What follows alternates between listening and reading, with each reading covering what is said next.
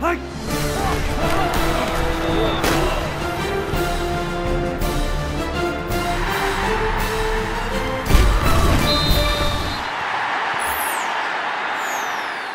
Opubco Studios in Oklahoma City. This is an OSU update. I'm Jenny Carlson. Oklahoma State heads to Texas A&M this Saturday, and Gina Mizell joins us on the phone. Gina, a really interesting point of emphasis is going to be protecting the quarterback, whether you're OSU or Texas A&M.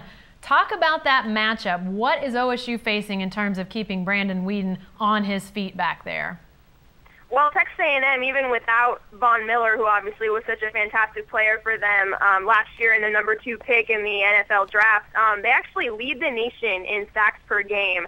They're getting 5.5 sacks per game, and most of that's been coming from the defensive line, not necessarily the linebackers. So, again, you always talk about the matchup, in the trenches, the offensive line versus the defensive line. So that appears to be kind of a strength versus strength matchup in this game, because obviously OSU's offensive line has been so strong, has been, so grounded in protecting Brandon Weeden and in opening holes for the running backs. So that'll be something to watch, is if Texas A&M can get pressure on Brandon Weeden, force him to make some bad throws, or just, force him to out of the pocket or anything like that. So that'll be something that I'll be interested in watching, just because it's going to be a strength versus strength matchup.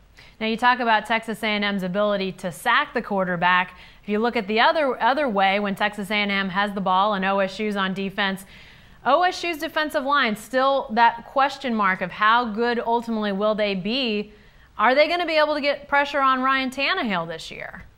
Well, no one has so far. On the complete opposite side of the spectrum, A&M has not given up a sack this season. Obviously, they've only played 2 games where OSU has played 3, so there's a little bit of a discrepancy there. But, yeah, again, we've talked about it, I feel like, over and over and over again, to the point where I almost sound like a broken record. But this is going to be a big test for this defensive line when you look at, both how they can stop the run with Cyrus Gray, and then if they can get pressure on Ryan Tannehill, because if he has time to throw the ball, he's got, a lot of weapons out there. Obviously, Jeff Fuller's a fantastic receiver, so this will be a big test. I mean, the line has played well, with the exception of, the Tulsa game and maybe the second half, where it was 2:30 in the morning and a lot of other factors go into that. But this is going to be a big thing to see if this line can get pressure on Ryan Tannehill, if they can stop Cyrus Gray, and that, I think, is really going to decide who wins this ball game. All right, great stuff, Gina. Thanks for joining us.